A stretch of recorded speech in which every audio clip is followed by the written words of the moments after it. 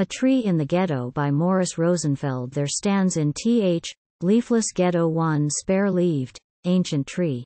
Above the ghetto noises it moans eternally. In wonderment it muses, and murmurs with a sigh. Alas! How God-forsaken and desolate am I! Alas! The stony alleys, and noises loud and bold. Where are ye, birds of summer? Where are ye, woods of old? And where, ye breezes balmy that wandered vagrant here? And where, O sweep of heavens so deep and blue and clear? Where are ye, mighty giants? Ye come not riding by upon your fiery horses, a whistling merrily. Of other days my dreaming, of other days, ah me. When sturdy, hero races lived wild and glad and free. The old sun shone, how brightly. The old lark sang, what song?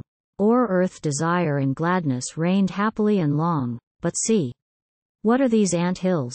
These ants that creep and crawl? Bereft of man and nature, my life is stripped of all.